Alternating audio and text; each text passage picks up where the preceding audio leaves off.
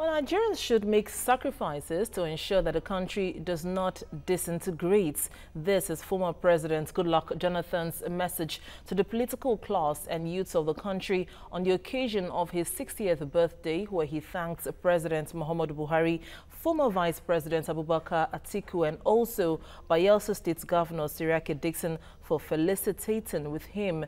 Ovietime George has the details.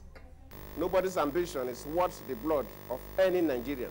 Goodluck Jonathan's famous address to Nigerians before the 2015 presidential elections. 2 years after, Jonathan still holds fast to that philosophy which endears many Nigerians to him as the father of modern democracy in the country. It was a cheerful yet humble Jonathan who played host to visitors on the occasion of his 60th birthday at his country home in Otueke. I'd have to thank my governor for being here. Let me also thank Mr. President, President Buhari, also former Vice President Atiku.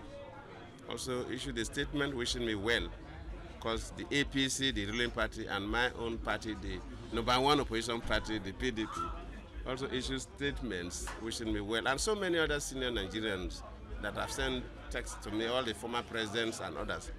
So let me use this unique opportunity that you are with me to thank all of them. I will find a way to communicate to them my appreciation.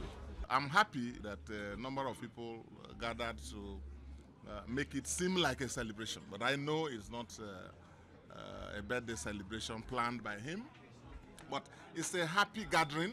Even at this age, he has done virtually occupied all the offices in the state and across the country. So lived a very remarkable life,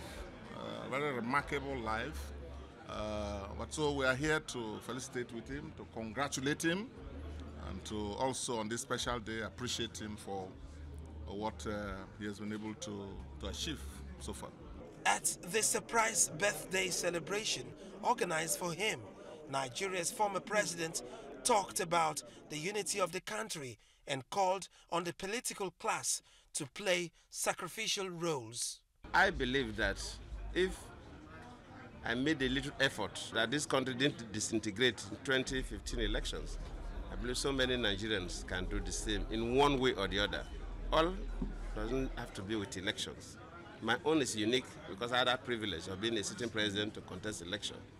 But there are so many other ways people will make sacrifices for the growth of society so that we can progress as individuals, as communities, as a nation from one level to the other.